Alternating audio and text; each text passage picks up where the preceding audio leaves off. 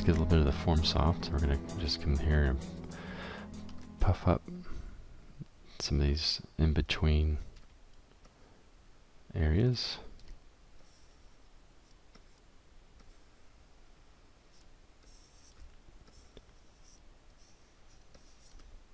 So it doesn't feel so flat.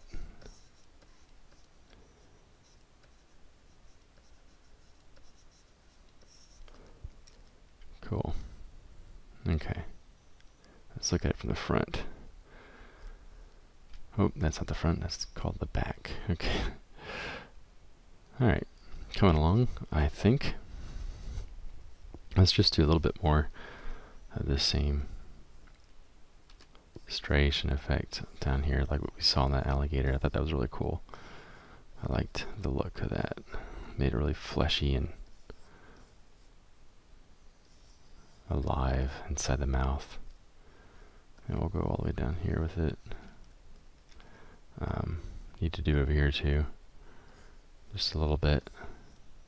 And just running some lines and just running off a, you know, intersecting the lines off of that. We'll add some detail on top of this in a minute. And yet, like I said, this is the top level, so this is the detail we get to work with, or the resolution we get to work with. It's not going to get much better, which is fine.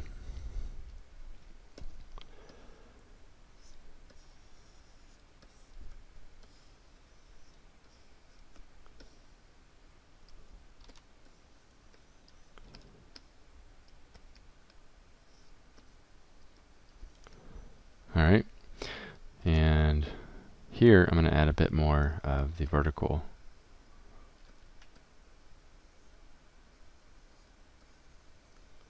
All the way down, like that. Let's clean this up too while we're at it. It's a little murky here as far as details go. We want this to be more clear. And we'll just do this all the way. Pretty much every tooth, or not tooth, every scale intersection, I'm going to add a little bit of cut. Yay, autosave. Okay, finally went away. Had to pause it for a little bit.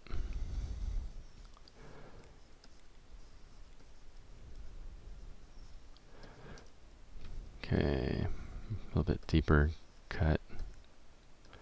I'm just kind of waggling it as I sculpt downward.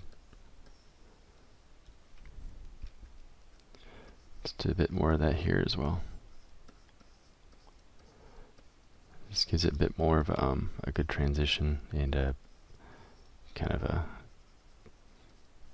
tactile feel to it.